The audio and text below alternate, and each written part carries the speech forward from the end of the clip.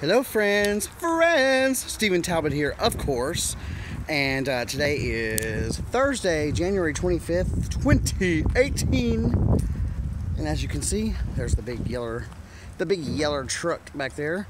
The movers just arrived, and we're actually at Keeney's salon over there somewhere. And so the movers are moving this stuff now. we have everything packed up here, and we have everything packed up at her house. So now her salon was about 30 minutes, I guess, 25 minutes, 30 minutes away from her house. So the first stop was the salon. They're gonna go ahead and pack that truck up with salon stuff. Then we're gonna go to her house and get that all packed up. Then, today's Thursday. We're gonna either stay in a hotel, or actually Keeney's mom has a house in Tampa, which is like 40 minutes from here, and so we'll probably spend the night there or get a hotel room. And then we're actually not leaving until Saturday, and the reason for that, early Saturday morning, probably 4 or 5 o'clock in the mornings, probably, or the reason why is because my friend Keeney has a friend who is going to be riding with her. I'm going to be driving the truck by myself, and I would actually prefer it that way because I actually prefer it that way because I'm going to be having my Bluetooth headphones on, and I'm going to be not jamming, what am I talking about?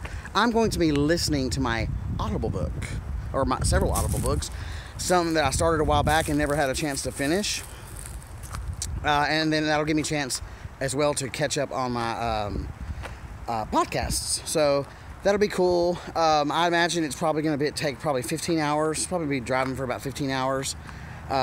Anyway, my friend Keeney's other friend, which her name escapes me right now, but I do know her. We actually went to the Dominican Republic together a while, about like 3 or 4 years ago. And she has to work until Friday night, so we're going to leave about 4 o'clock in the morning Friday, and we'll be driving about 15 hours. I forgot what else I was going to mention. Oh my God. So at first, it was going to be the biggest truck that they offered. It was a 26-foot truck, right? And, it's hard to, judge, or at least for me. I'm like, I don't know what the hell a 26-foot truck that looks like. And she thought that she needed the biggest one, especially because we were moving a salon, a business, and a residence. So we pull up to the Penske place today, and the guy takes us out to all these trucks, and he's giving us a tour of the truck, and we're walking around it, and he's showing us how everything works. And I'm sure Keeney can look at my eyes and see, and she was like, whoa, this is a big truck. I mean, this truck was enormous. It had 3 steps just to step. It was like a damn semi-truck.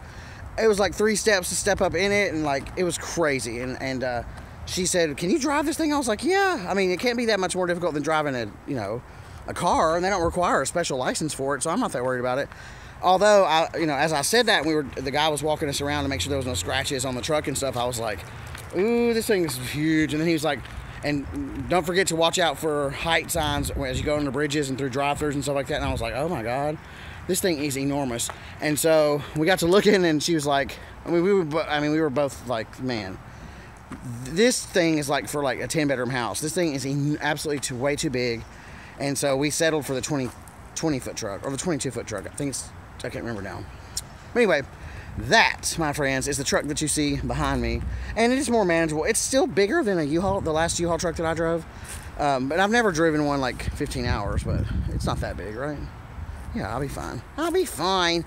This one's much more manageable. The other one, was literally taller than this building. I mean, it was so tall and so huge.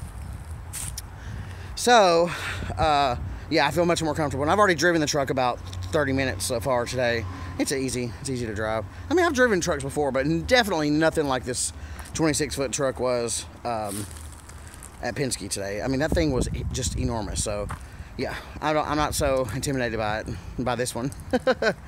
I guess that's really all I have. I know that I have not done a value add type tips and tricks and learning from, sharing my experience of things that I've learned. I haven't done one of those videos in a while, and I promise that there will be more of that forthcoming. I know I get a lot of thumbs ups on those types of videos, so I'll definitely be looking out for that. I actually have, like, every time I think of something that I can talk about, I actually have my little journal. I keep track of that kind of stuff in. And I forgot it at home. Not that I'm not creative and can't come up with something else, but I've just honestly been really busy helping, packing stuff up and helping Keeney tie up some loose ends.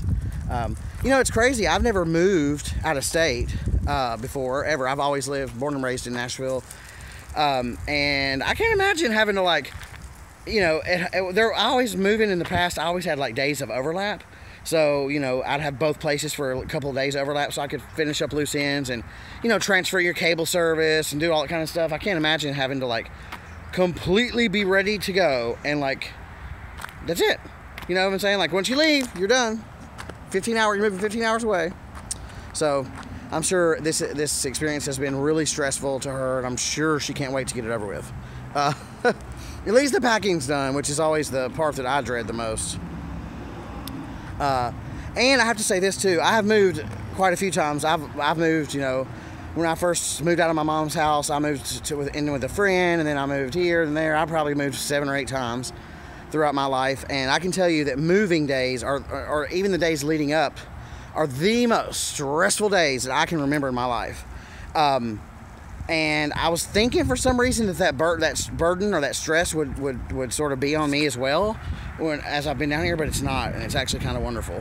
So, but I also empathize with what she's going through, you know, because yeah, stress, moving is just very, very, very stressful indeed. But I'm sort of just like carefree. I'm just helping. Tell me what you need me to do, and I'll do it.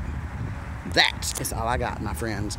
Thank you so much for watching my videos. I really appreciate it. If you're not subscribed to my channel, please take a moment to subscribe. If you like this video in particular, please give me a thumbs up. And of course, if you have any questions, comments, suggestions, concerns, or if you think I'm cute, please let me know in the comments below. And until next time, enjoy yourself.